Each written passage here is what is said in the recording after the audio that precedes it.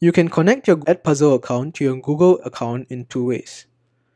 To connect your Google account when you're signing up, just click on Sign Up, click on whether you're a teacher or a student, click Connect with Google, and select your Google account.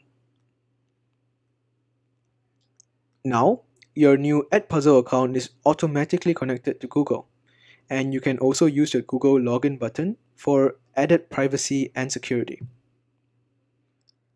If you had signed up with your email and not your Google account, you can still connect your Google account to your Edpuzzle account.